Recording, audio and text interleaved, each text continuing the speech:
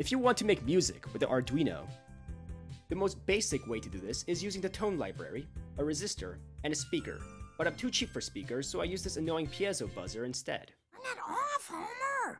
It can't be turned off! Tone is very simple to use. You pick the pin, the frequency of the note, and how long to play that note. Very convenient, but how does it work?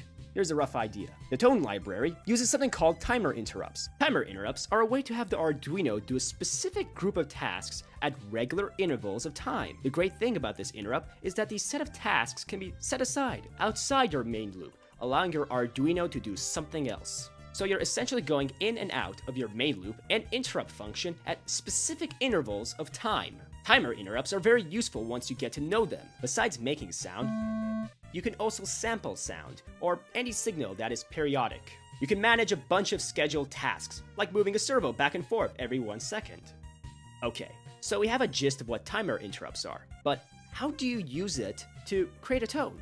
If you know a thing or two about the physics of music, you'll know that each note is a specific frequency. We can generate this frequency by quickly sending 5 volts or 0 volts to our buzzer here. With simple math, you can figure out how long the buzzer is set to high or low. For A, it is 2.25 milliseconds in order to achieve a 220 Hz tone.